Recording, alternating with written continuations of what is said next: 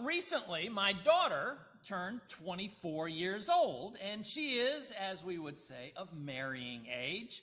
And right now, she's dating. She doesn't tell us much, but I expect at some point in the future, and not any times too soon, I hope, that she's going to call home and say that she's met a special guy and that they're going to get married. In our culture, we generally leave the courtship and the dating and the choice of a spouse to the couple who are getting married. I will let my daughter make her own decision. But that indeed is not the practice everywhere. In some cultures, in the past, and even today, the custom of arranged marriages is widely practiced. And me as a father with a daughter, I will say that an arranged marriage, it's got a special appeal to me. An arranged marriage is one in which someone other than the couple getting married makes the selection of the persons to be wed. I want to be clear that I'm not talking about a forced marriage here. No, because those are widely condemned. I'm talking about when a third party, usually parents or another family member, makes the choice for who their child is going to marry. And sometimes the parents will conspire with the other parents to pair up their children. Royal families are especially prone to doing this.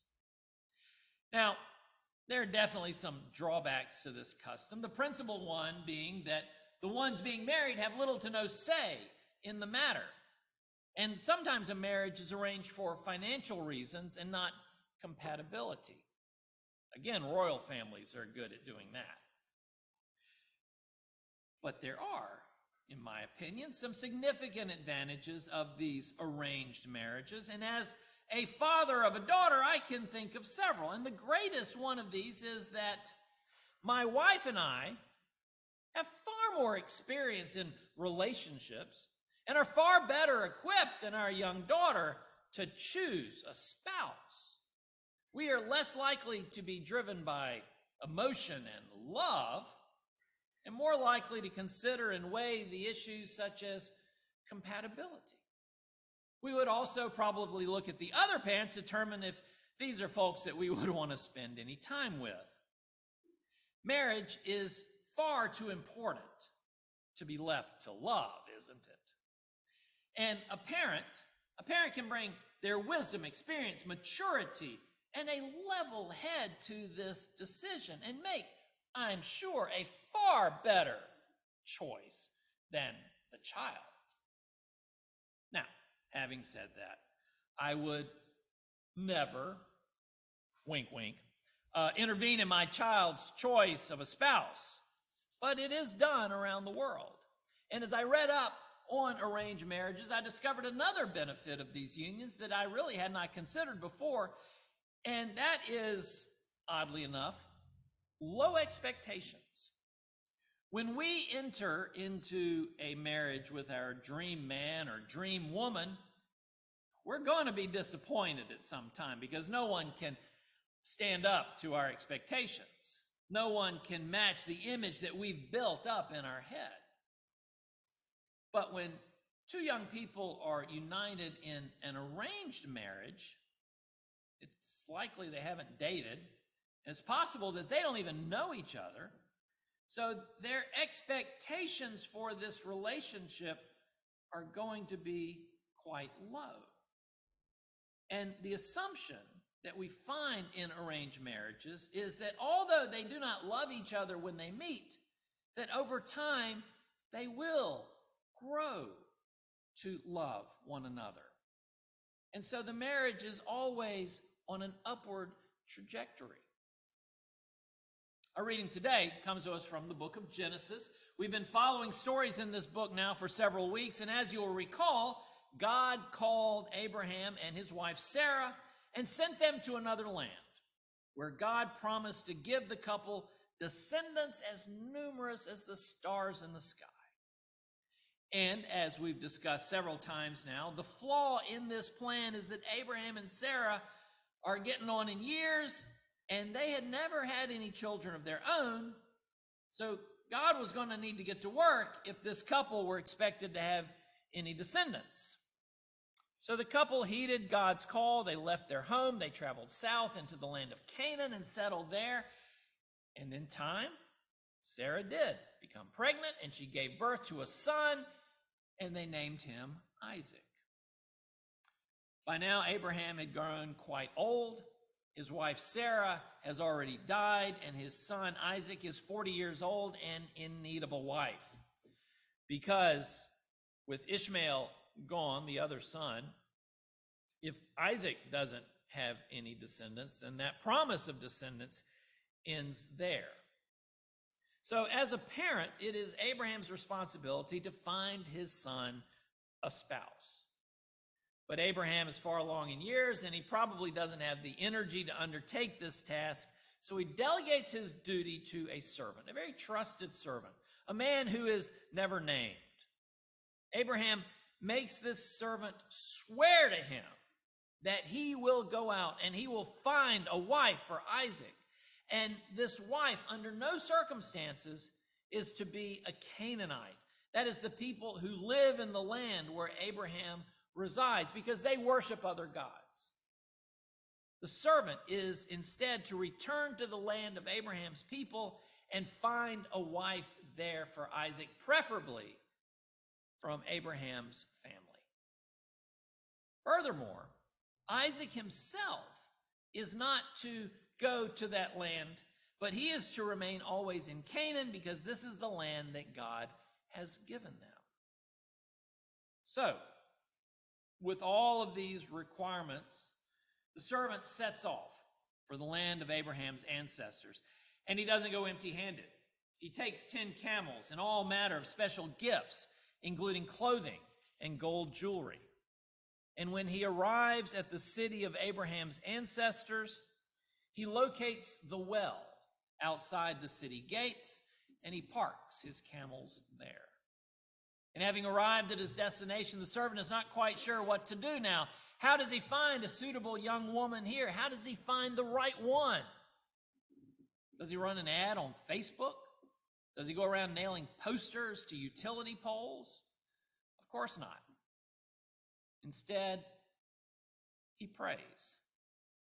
And he prays these words: "O Lord, God of my master Abraham, please grant me success today and show steadfast love to my master Abraham.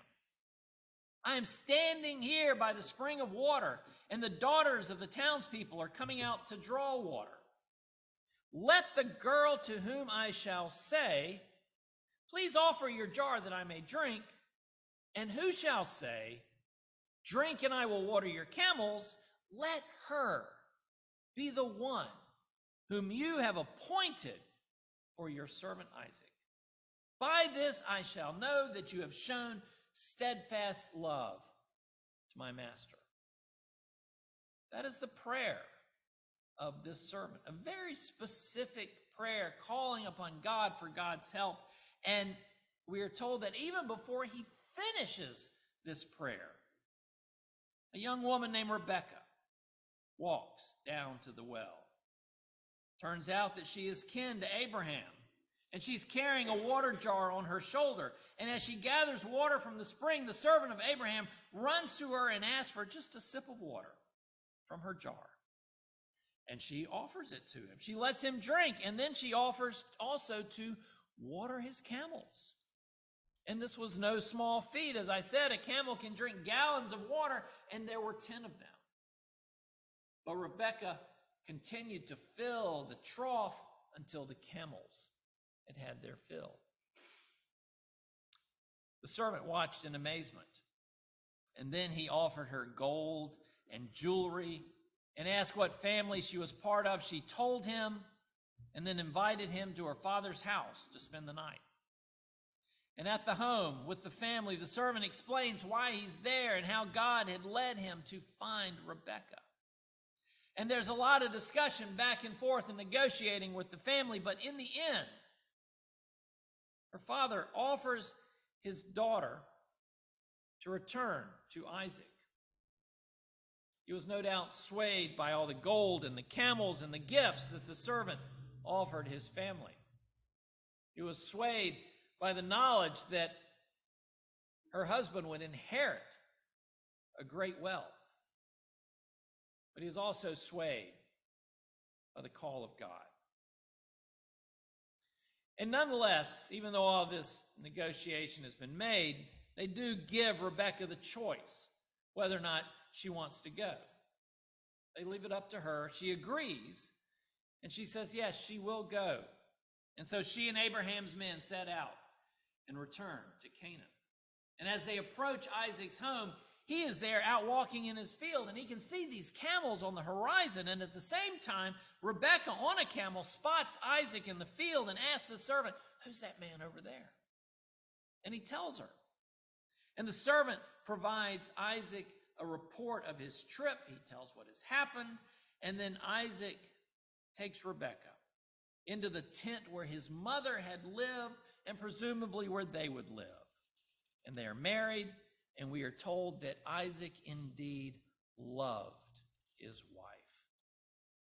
And in addition, having Rebekah with him proved to be a comfort to Isaac after losing his mother. So in this series, we have examined the stories of Abraham and Sarah and, of course, Ishmael and Isaac. And after we've looked at the horrors inflicted upon Ishmael and Isaac, this story is a welcome balm to our souls. It is a revealing love story, or at least the beginning of a love story. And it is also a reminder that God should be with us in our relationships. God should be in our marriages. God should be in our friendships, in our business relationships, and even most especially in our church relationships. And the only way to bring God into these relationships is through prayer.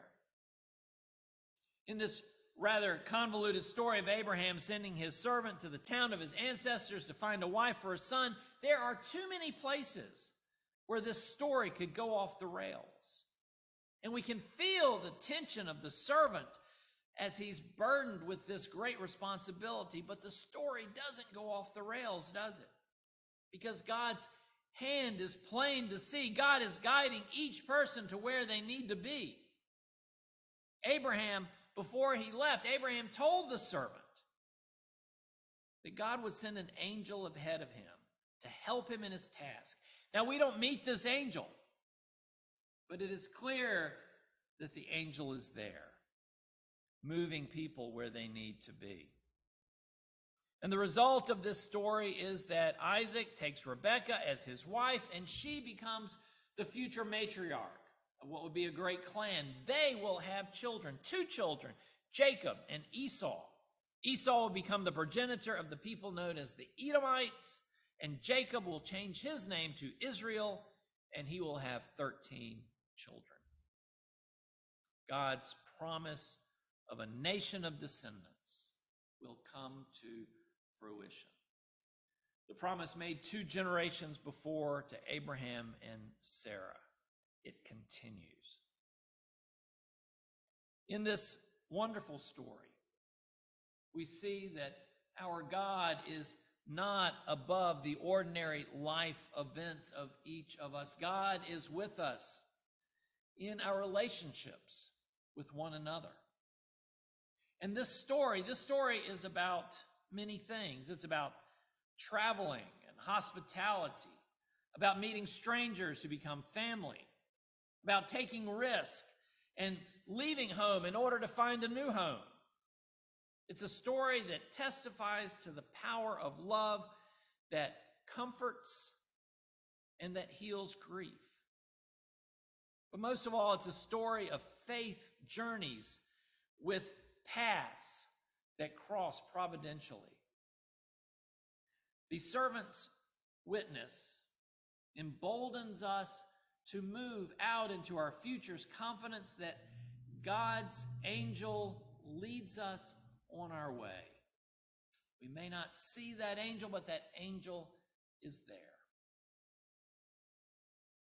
Finally, in closing, I will admit that while I might be a pretty good matchmaker for my daughter, I've decided that God would be far better.